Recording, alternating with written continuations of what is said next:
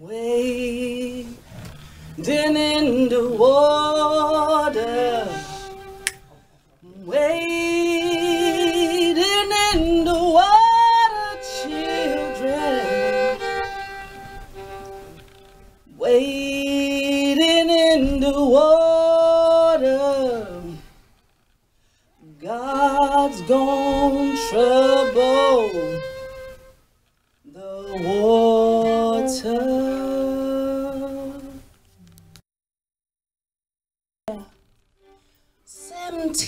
1777, in a time when there were no peace among colors, in a land that bred slaves that will eventually hang from trees, a land where trees just can't be trees and black folks just can't be free.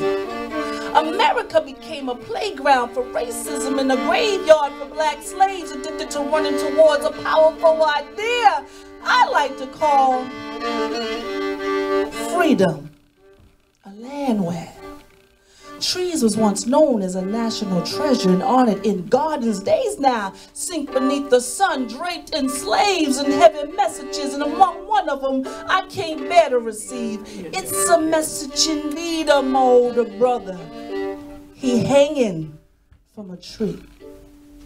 My brother, who taught me to stare down the barrel of greatness. My brother, whom I held in high regards and placed on high pedestals, he now hang high under golden sunlight. And our father's white shame to show no mercy for his own son, colorful like a tree branch of my own self. He refused to see. And I stand there among black raised heads and airless faces whose mouths don't rush to smile. And I ask Mama why. Why Massa hate us?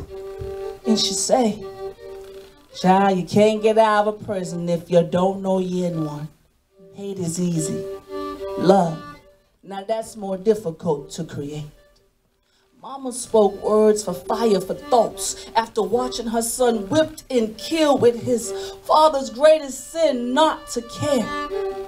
And I stand there and I watch Mama as she clenches into her Bible, a Bible of a God whose name remains nameless, a God that don't make mistakes, but he make choices to help keep plantations in line, choices that don't protect trees or anyone darker or the color of me.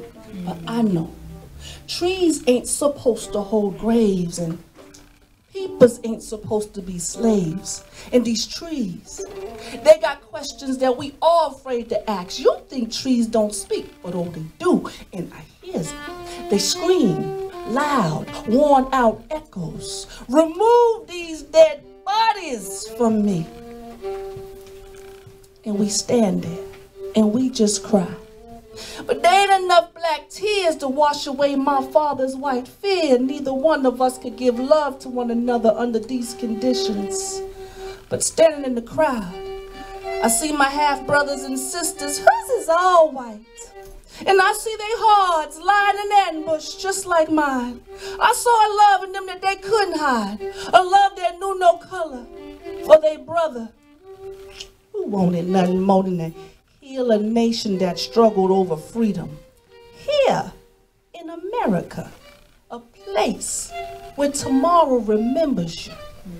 And I'll always will remember what happened to my brother and so many others. I call this Once Upon a Past. Whoa.